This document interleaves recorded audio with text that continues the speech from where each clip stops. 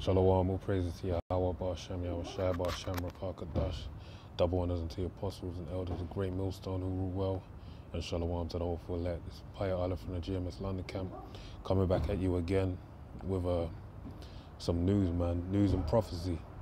Okay, we know the spirit of Yahushua is the spirit of prophecy, so he told us to watch as well as pray.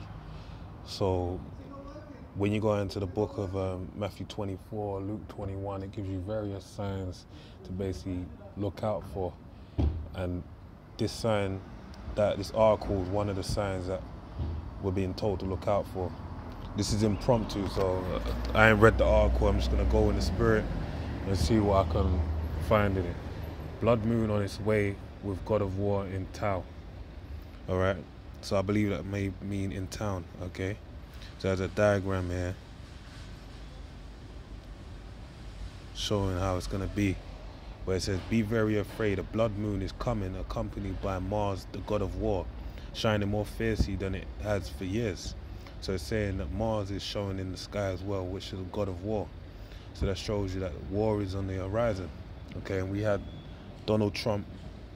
He's been saying a lot of stout words. His words were more stout than his fellows. He's been talking about Putin, saying that if Putin don't agree with him, he'll be a worse enemy than he could ever imagine. So that's showing you some shit, man.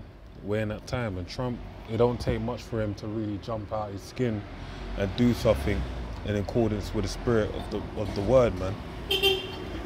Right, so it reads, it says, a blood moon is coming, accompanied by Mars, the god of war, shining more fiercely than it has for years. The longest total lunar eclipse of the 21st century is expected to occur on Friday, July 27th. Okay, so the longest lunar eclipse of the 21st century is expected to occur on Friday, July 27th. Now,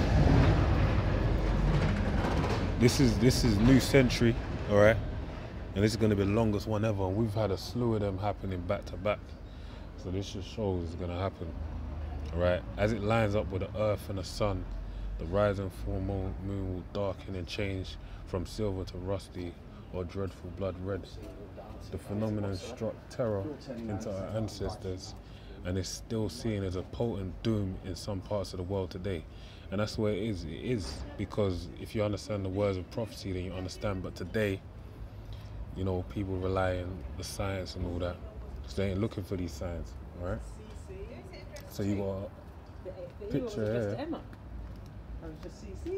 You know, it basically shows how it's gonna play out, all right? And it reads, in fact, it is caused by sunlight being filled. You know, this is all that science shit. You know, I mean, it ain't really relevant because at the end of the day, the point is, you know, Esau's falsely science so-called. And that's going according to what? Geocentricity, being the earth at the center of the universe, when we know that the sun, it's luckier, man, that's Satan. Heliocentricity, being the sun at the center of the universe, when the sun orbits around earth, man. Because we're in a geocentric universe, okay, where the earth is the center of the universe, okay? So this is all bullshit. It's falsely science so-called, and basically this is happening as a sign for us, those in the know, those of the initiated, to be aware of what time we're in. All right, in fact, it's caused by sunlight being filled through, I'm not even going to read it. Fiery Mars will add to the spectacle as it appears directly below the blood moon at close to its maximum brightness. Okay, so yeah. So it's saying it's really going to be visible, funny enough, mainly in the Middle East. And you know what just happened down there? You had the state of Israel basically, or not even declare themselves a state no more. They just declared themselves Israel and made Jerusalem the capital. And then look, this great sign has come to pass now, man. All right. So it shows you the Lord is not pleased in that. All right, because that's basically the dilution of the nation of Israel, man. All right, like basically it's a falsehood, and it's a big fucking no against Esau in doing so, because he basically the face of the Heavenly Father and His Son by putting themselves as the children of Israel. So the Lord is basically showing them and showing us that basically there's a day that's going to come where He's going to destroy them because of these things. All right. So it reads Robin Skagel, Vice President of Astronomy.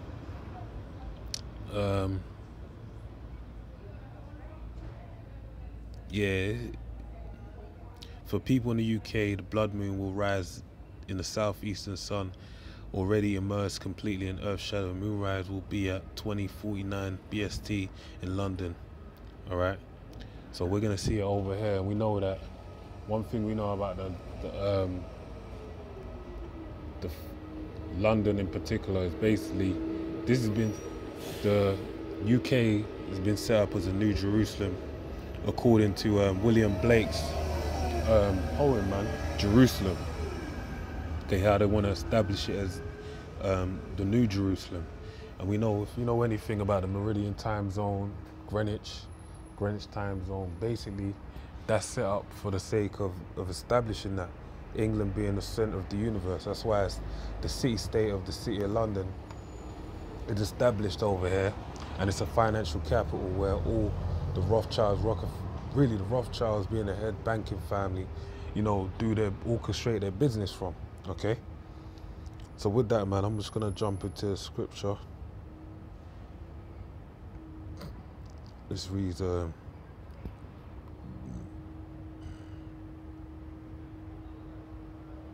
this is Luke 21 and 25, and it reads, "And there shall be signs in the sun and in the moon and in the stars, and upon the earth distress of nations with perplexity, and the sea and the waves roaring."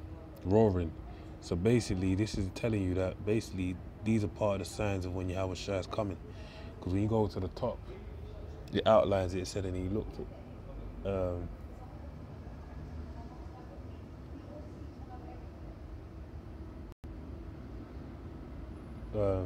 verse 7, it says, "And they asked him, saying, Master, but when shall these things be? And what sign will there be when these things shall come to pass?" So he goes on to outline many different signs. And one of the key signs that we're witnessing this day and age is these eclipses, these blood moons, which are being shown more and more forth in this earth as we presently live upon it, because the day is getting closer. This is like a woman in labor and her birth pains, man. That's what we're going through, right? But we're gonna be out of here in no time, man. This is why we gotta endure. So with that, I pray you're edified. Shalom.